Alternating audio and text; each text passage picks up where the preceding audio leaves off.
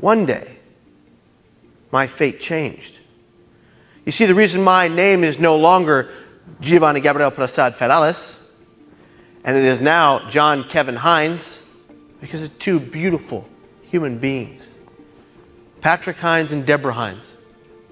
And on March 17th, 1986, they adopted me and made me their son. They changed my name, but they made me their son. My ground was solid. My feet were rooted in. And then, like a Mack truck barreling down the road at 75 miles an hour, it hit me. The first symptom: extreme paranoia. Where the hell did that come from? Extreme paranoia. And after the paranoid delusions would come the manic behavior. My parents were in the middle of getting divorced at the time. It was a tumultuous time for my life as a teen, and I believed that I was the only one under that cloud. But that's so far from the truth, so far from fact. 50 million people around the world diagnosed mentally ill. So many more undiagnosed, but that have the diseases that are in their brains. I don't want to have this disease. I don't want to be flawed. Bipolar disorder, that's not me. I was a wrestling champion in the WCL league in California. There's no way. My football team went to state. This is garbage. And I was in so much denial. And that denial ruled the day until I crashed hard. And it was September 24th when it all came to a head. Trying to figure out what was going on in my brain, I looked online for ways to end my life. And I found them. And they told me, live in San Francisco, go to the Golden Gate Bridge, jump off, you will die upon impact, good luck, exclamation point. I vividly remember writing my suicide note. People don't get it. Like, I thought I was a burden to everyone who loved me, because that's what my brain told me, because that's how powerful your brain is. I sat at my desk and I penned that note. Mom, dad, brother, sister, girlfriend, best friend, love you, but I gotta go. I was gonna go to the Golden Gate and I was gonna disappear. I thought I was my family's burden. I wish I asked them. I just wanted the pain to stop. That's the common denominator of people we lose to suicide. They just want the pain to stop. What they don't realize is that their thoughts don't have to become their actions. Their thoughts don't have to take over. If you can recognize those thoughts as flawed and illogical, because suicide is an irrational state of mind. I got on the next bus. I sat in the very last seat in the middle row. We began to drive out to the Golden Gate Bridge. And that's when it hit me. The ambivalence. I realized I didn't want to die at all. I realized that I said, well, what are you doing, Kevin? Get off the bus.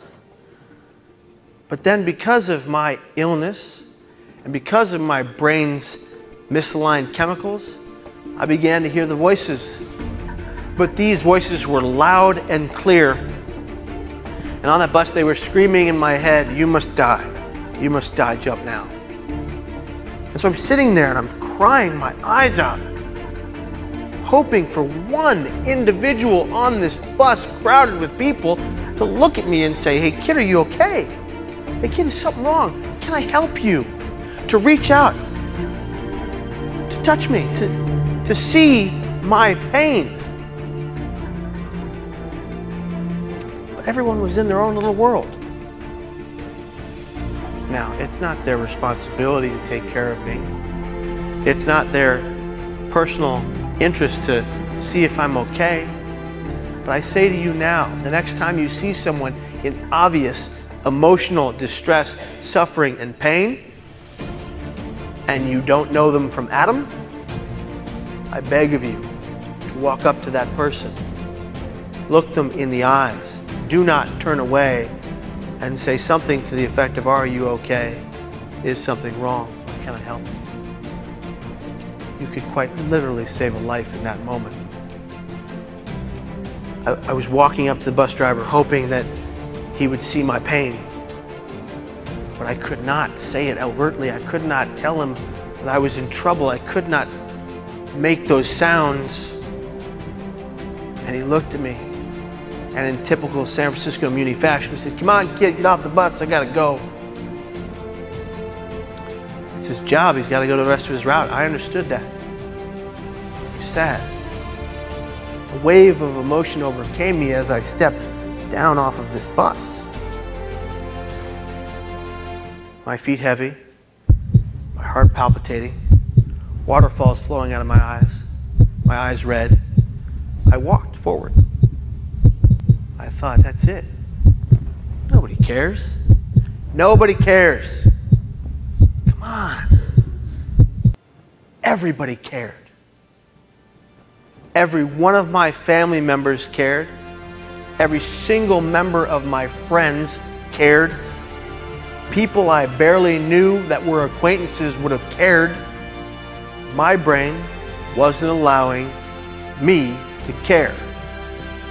That irrational thought when dealing with someone who was contemplating suicide. I didn't want to die.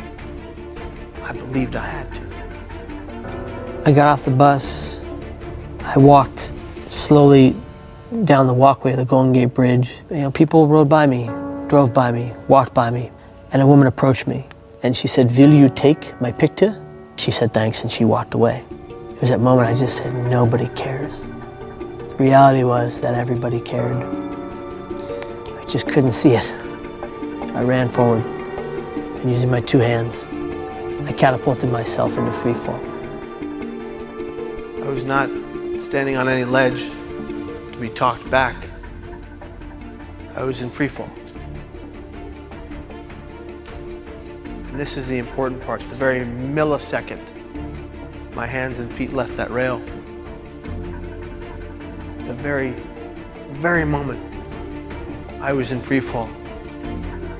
The only thoughts in my mind were, what have I just done? I don't want to die. God, please save me. I hit the water.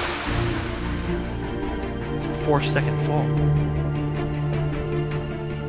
The vacuum opened up and sucked me beneath the water about 70 to 80 feet. But then I opened my eyes. And now I'm drowning? I don't want to drown. It wasn't in my plan. And I really thought, well, I just jumped in a giant body of water.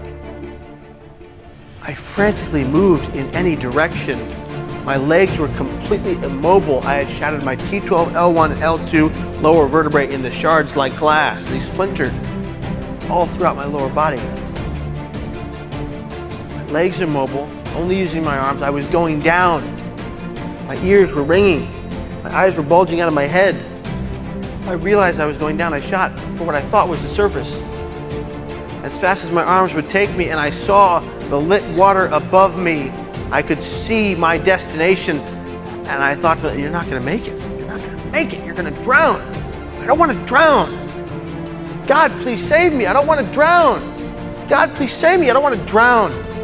I made a mistake. The greatest mistake of my life. I broke the surface. Barely made it. I bobbed up and down on the water. I swallowed some salt water and I prayed, God, please save me. I don't want to drown. I made a mistake. Over and over and over again. The voices were gone.